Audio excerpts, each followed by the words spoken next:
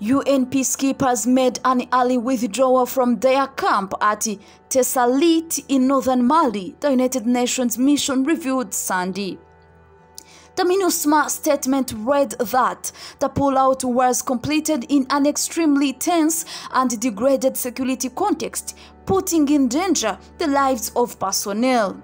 Before quitting the base and heading for Gao, the biggest town in northern Mali, MINUSMA said it had destroyed, deactivated or put out of service equipment such as vehicles, munitions, generators and other items.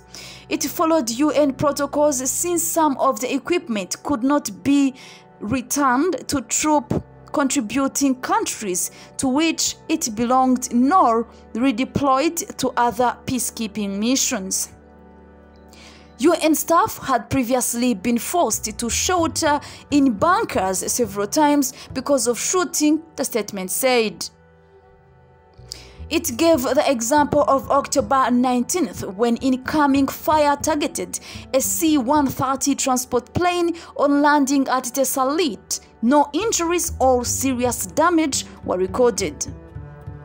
The Malian army said it took over the Tessalit camp on Saturday. It is the first handover in the sensitive Kidal region where clashes with armed groups have flared. The alliance of groups seeking autonomy or independence and the Al-Qaeda linked have recently carried out a series of attacks on army positions. Before Tessalit, MINUSMA had transferred 5 other camps to the Malian authorities since August.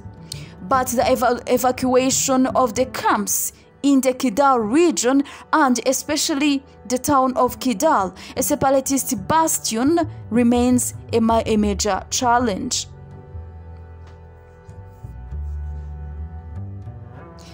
The separatists do not want the camps handed back to the Malian army, saying it would contravene ceasefire and peace deals struck with Bamako in 2014 and 2015.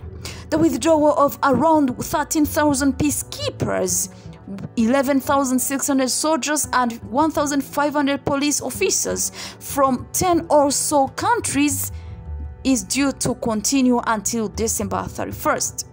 The withdrawal of the UN stabilization mission in Mali, MINUSMA, after 13 years has ignited fears that fighting will intensify between